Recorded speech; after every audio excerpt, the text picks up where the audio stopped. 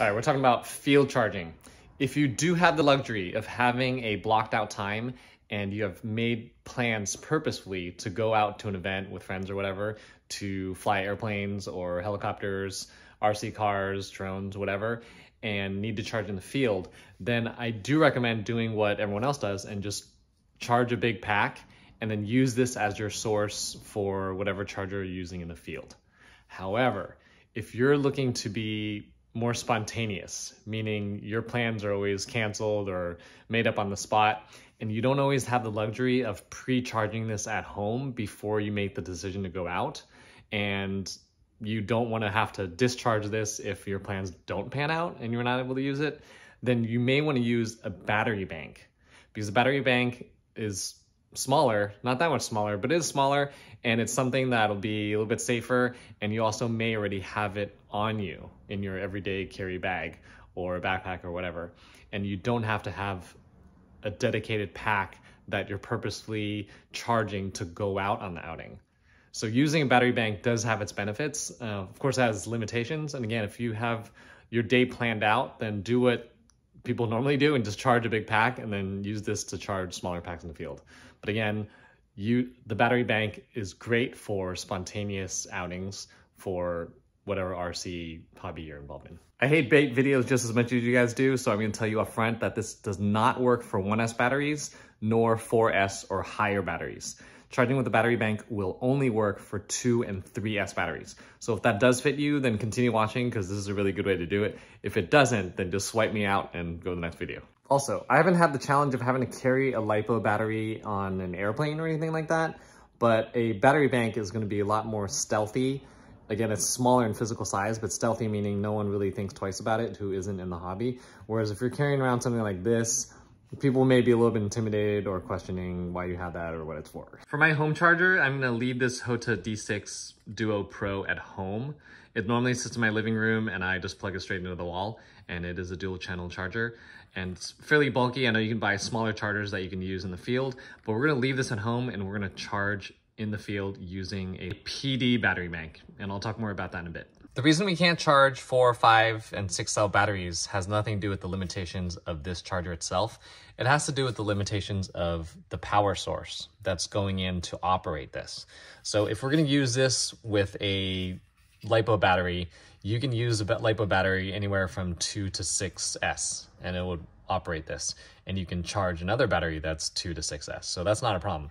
Where the limitation is for the discussion of the scope of this video is that we are charging using a battery bank, and the battery bank has a limited output. Okay, so this PD power bank is going to be limited at 12 volts, as will most, or I think all of them. So this requires 10 volts. This can provide 12 volts. So 12 volts is going to be basically a 3S battery or less. It's not going to be 4S or higher. So the limitation again is this going into this. If you are planning a field charge using a giant Lipo battery, you can do pretty much anything you would normally do with any other charger. So this isn't incapable of that. It's just the limitation, again, comes from the battery bank. So we're gonna look at the battery bank specs. You're gonna make sure that you get a battery bank that has PD capable charging, okay? PD stands for power delivery, and that's not necessarily new technology, but it's something that people don't normally discuss. They just go on Amazon, they buy a battery bank, but you're gonna want one that has PD because that will have the voltage that we need. So we're gonna look at the specs here, and you can get any battery bank that you want, but this happens to be a 10,000 milliamp hour one, which has usable about 6,200 milliamp hours.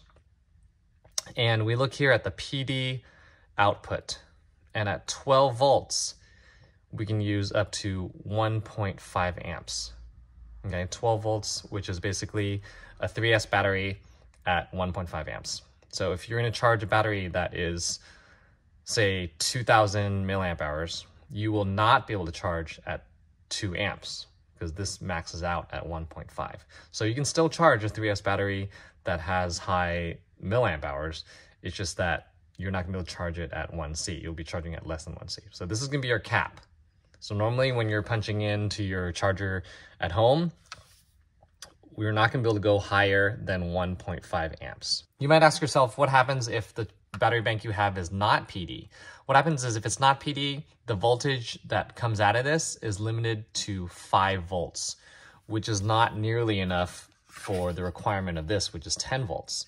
So you really do need a PD capable one, which again is 12 volts, and that's what you're gonna need for the power bank. So when you're looking for specs and you're looking at any power bank that you may already have, you're gonna want one that has PD capability because it'll charge at the required voltage that we need for the charger that we're using. This is the setup for plugging everything into the charger.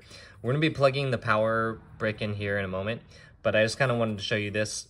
For those of you that may be new, the balance lead, for some chargers and some companies, they will go in this direction on the far left of the balance port. And on other chargers, it's gonna be this way and you're gonna start on the right. So you're just gonna kind of look at the shape of the port. And when you see these little notches here, then you know those notches match these things. So they're gonna go upside down and then we go on the left side here. So it's important that we're gonna plug in the balance lead. So we're gonna plug everything in just like this. Power comes to here, power bank, into the charger, and electricity flows through here into the battery. So the reason I plug this in first is because, and I don't know if it's a fault or feature of this particular battery bank, but when I plug this in, and if I don't plug the rest of it in quick enough, what happens is the PD capability goes away and it charges at standard speed or standard voltage, which is not going to be high enough to operate this. So what I do is I plug everything in first, and then I'm going to plug this into the USB-C to USB-C. And after that, you're going to see this lightning symbol. And right when you see lightning symbol, it means that it is on PD charge mode. And you'll saw that I couldn't explain it fast enough, so I had to press this button while I was talking. And this button charges the battery, and it starts right away. So this is a screenshot of the app. It's called ISD Go. Ironically, not ISDT Go. The T is absent. On the top left corner in the orange, you're going to see the milliamp hours that are being added to the battery. To the right of it, you'll see 0.4 amps, and that's the charge rate or the current. The bottom left corner, you'll see where it says 12 point something. That's the number of volts that's going into the charger, which is required. Here's the parameters. We're going to go ahead and click on that stop button, and the menu will pop up, and we're going to go to battery voltage, where that can be adjusted to whatever level you'd like. The next is going to be battery current, and that does range from 0.1 to 5 amps. We're going to change this to 1 amp for this larger battery. And during the time that I did this, it paused, and the battery bank is now charging at non-PD levels, which is 5.2, and the reason for this error. I am happy to report, though, that if you do lose connection to Bluetooth or your phone shuts down altogether, it does not interrupt the charging. It only interrupts your ability to monitor. So again, there is an issue with my particular power bank.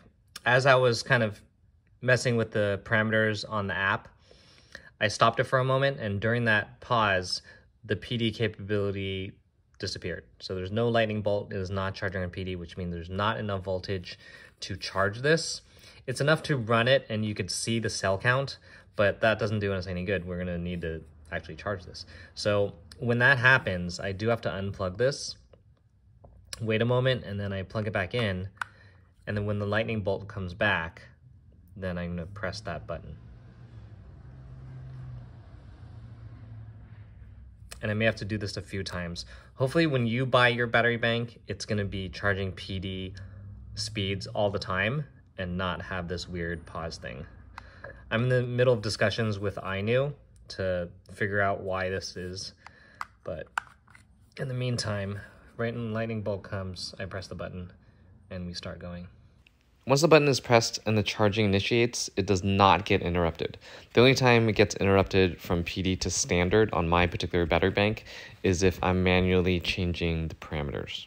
The reason why this charging setup is exciting is because many of us who are flying tiny whoops on 2S or driving microcrawlers are using batteries very low milliamp hours, which means we can't be charging at too high of an amperage. A lot of the USB stick chargers that come free with various quads or microcrawlers charge at 1 amp, which may be 2 or 3C, much higher than we would want to safely be charging. So this charger charges at a minimum, or can be a minimum, of 0.1 amps. You'd be hard pressed to find a portable charger that is legitimate and hobby grade that can charge that low. Most of the ToolkitRC and even the ISDT chargers will be charging at 1 amp minimum. So this is sort of a, I don't want to say a needle in a haystack, but it's something that's been overlooked, I think, because this charger came out 2 years ago and it never really got any traction. But seeing its application here is exciting because it's literally the only one I was able to find.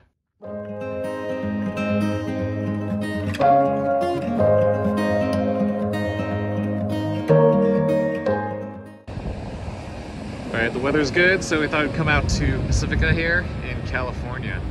We're gonna talk a little bit about why the ISDT H605 has been so played down.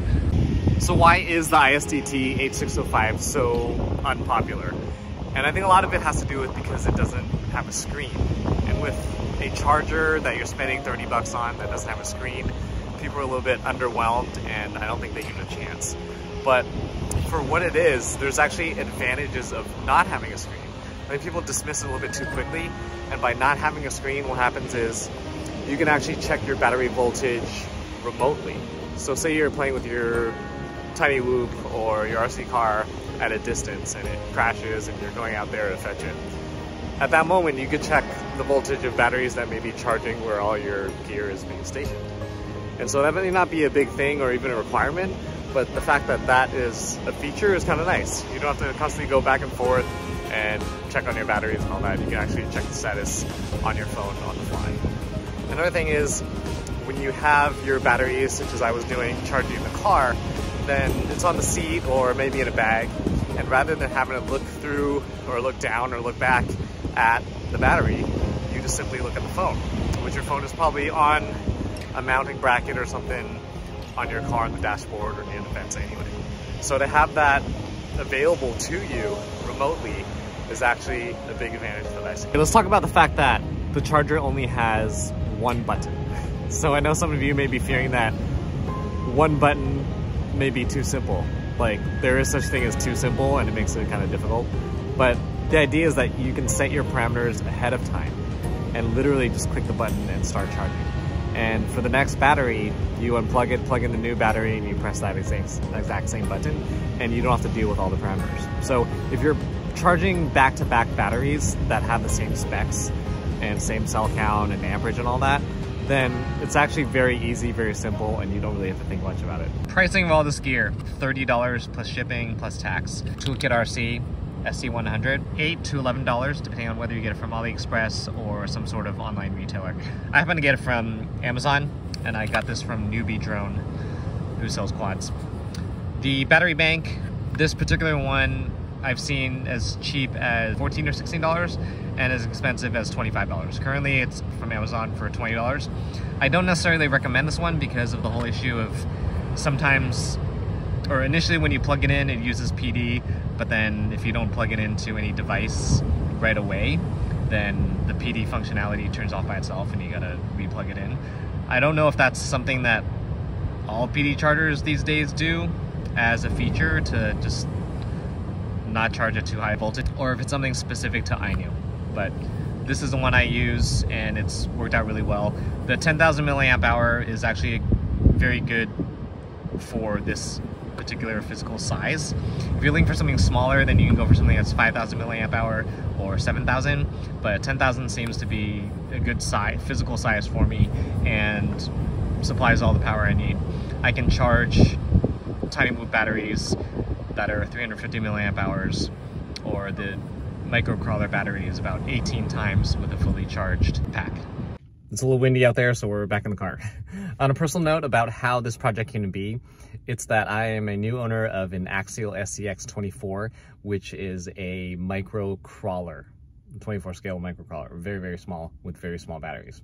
And the issue with that, and there's actually just a new post today on Facebook, how someone's battery was swelling up and they explode on a regular basis. So we see this all the time, and there's nothing wrong with the battery, I don't think, and there's nothing wrong with the charger, I don't think, but pairing them together where amperage is running to these batteries at too high of an amperage, Specifically, it's 0.8 amps for a 350 milliamp hour battery. So that's over 2C, and a lot of the other stuff out there is minimum is 1 amp, which is even higher or way too high.